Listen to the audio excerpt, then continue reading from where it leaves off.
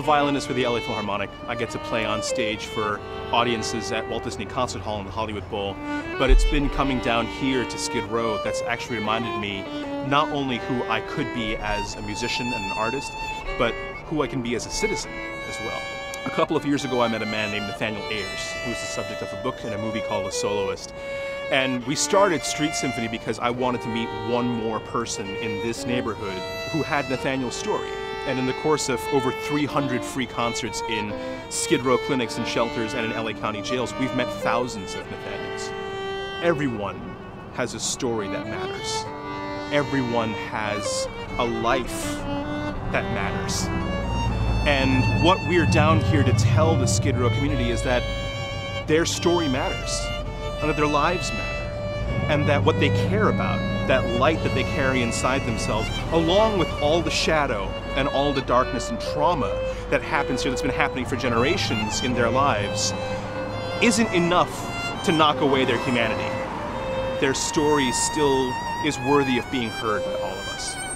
One thing that we've learned is that every person deserves access to a creative and expressive life. And when we as artists and citizens give the space to our community to actually tell their story, we are astounded by the generosity and compassion that they turn back and give to us. There are stories of brokenness here, for sure. But there are stories of such resilience and courage and bravery.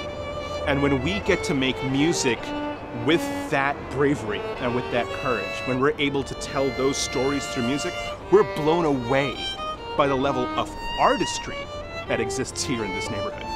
So the vision is multifold. Of course, there's an artistic vision for us to do more programming.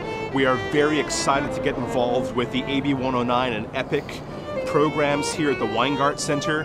My dream would be to be able to employ in our organization people who have experienced homelessness and incarceration themselves. But further than that, what we're hoping to create in the community of Los Angeles and nationally is a consciousness shift when it comes to how we talk about people who have experienced systemic racism, systemic inequality, incarceration, and homelessness. It's our job as artists and citizens to shift the narrative. Again, everyone has a story, and our job is to tell those stories, that every person is worthy of a creative and expressive life, and everyone is worthy of inherent dignity and respect.